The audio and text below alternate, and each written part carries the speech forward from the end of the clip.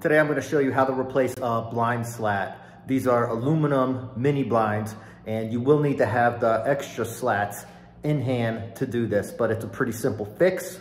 A lot of people will just think it's easy. Damn smoke alarm.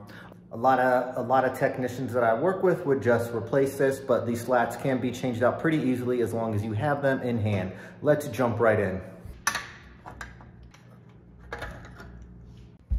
I like to mark the blind with tape that I'm going to be replacing because I like to close the blinds on the ground, and it's sometimes hard to tell which one is bent or broken.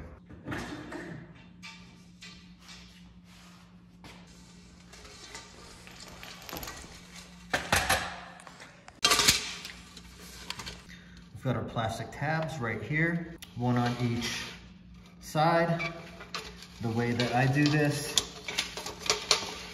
flip it over, get a small flathead screwdriver and just kind of push it through. That one came through, and that's going to release the 2 strings that go in the front and the back. And then you got your string in the middle that is tied with a knot. We're going to do the same on the other side. Just find the hole and then gently push the plastic piece through. The front and back strings will come loose. From here, we need to just untie this knot. I kind of twist and wiggle it to get the knot out of the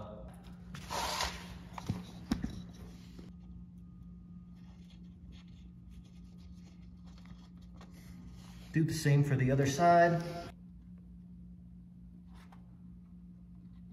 And you can remove the plastic pieces. I'm gonna just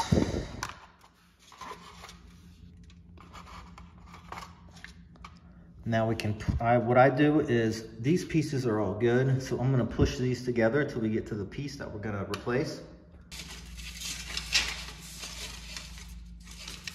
Now I've got all these together. I'm gonna take my middle string, the one that is completely loose, and run it through.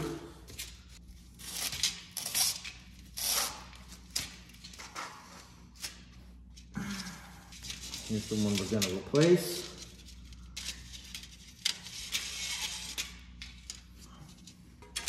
This just slides out.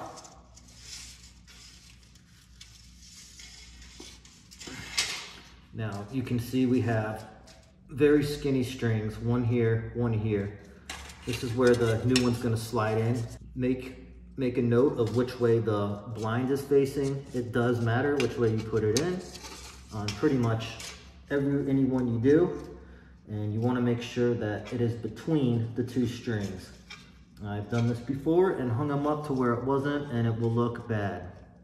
Now we will just feed this string through all of these. The string is kind of towards the right side of the supporting strings. You can do this one at a time, or you can bunch them all together and do it all at once, depending on how high up you are.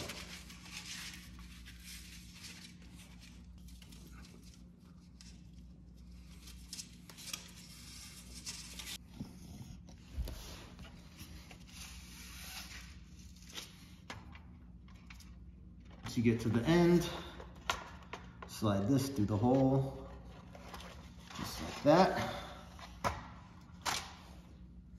And we can go ahead and do the other side the same way.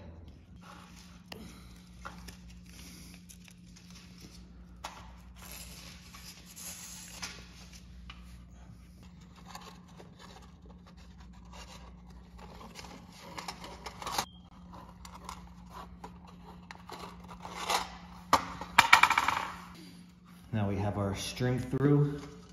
Here's our support on the front. And here's our support on the back.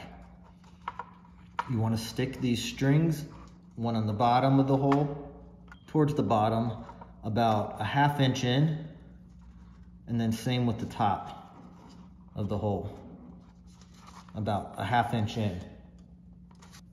And you want to put our string right here through the hole, put our string back through the bracket, I grab it as close as possible and then twist. It seems to go in easiest that way. Tie a knot or a double knot if you want to be safe. Now we've got our supporting strings still in there. Sometimes you got to hold them, but this clip right here is going to put these two support strings in place. Just push down on it.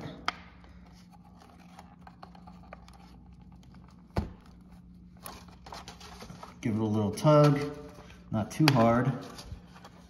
And just repeat the process for the other side. Grab it as close as possible, and then just twist it in there.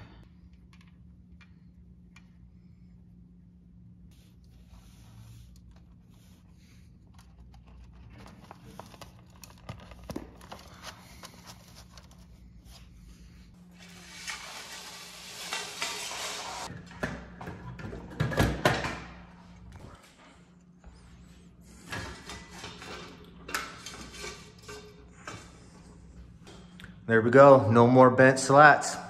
If you're a homeowner, this may not be beneficial to you unless you've got extra slats laying around.